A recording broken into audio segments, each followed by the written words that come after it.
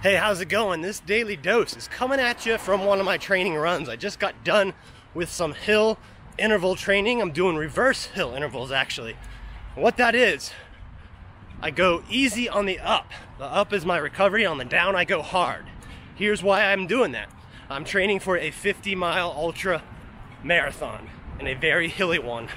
Probably one of the toughest ones in the world actually, in the 50-mile category. It's got 9,000 feet of elevation gain and about 9,000 feet of elevation loss. All right, now a lot of people focus on, running uphill, going hard uphill. Here's why the downhill is actually more important. No matter who you are, you could be the best guy in this race. You are not going hard up 9,000 feet of elevation gain.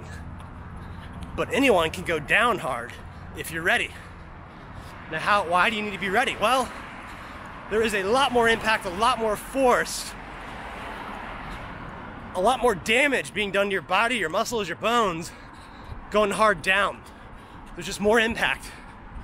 So you train for that by going hard downhill, right? I'm in training, I'm doing my best to simulate what I will experience on race day, on game day.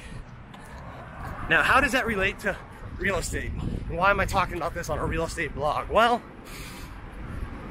you need to simulate what you will be doing in your business. If you are not booking appointments, making calls on the phone, meeting with clients, you need to be practicing for those situations. You need to be studying, reading scripts, doing role plays, right? Find someone in your office or your team. Practice with them. Switch back and forth. Practice doing phone calls. Practice booking appointments. Practice your listing appointment, your buyer's appointment. Practice it all.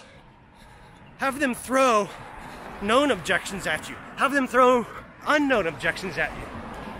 Have them really keep you on your toes. If you can't find someone to practice with yourself. Get a video camera, get a recorder, get your phone, practice with yourself. Simulate the conditions you will face on game day, all right? There is no substitute for repetition. In fact, the formula for success is repetition times effort. If you keep on doing something over time and put in the effort, you will get the results, you will get success. All right, guys, that's the message of the day. I hope you liked it. If you did, please give me a thumbs up. Please leave a comment, give me some feedback, and share this with someone that can benefit from it. I'll see you guys again tomorrow.